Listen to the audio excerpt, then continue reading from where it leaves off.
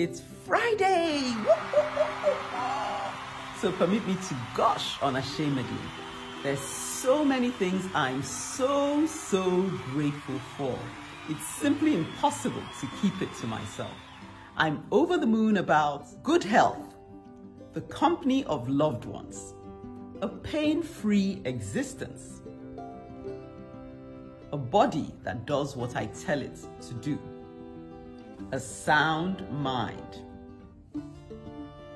peace, knowing God and being known by God, a good appetite, a fear-free existence, the ability to communicate, good food, I guess that goes with a good appetite, and a good night's rest.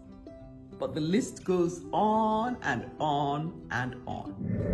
What are you grateful for? My name is Ekenedilichukwu, which means thanks be to God. So as you can see, I'm being true to form on this couch piece. Have a gratitude-filled weekend.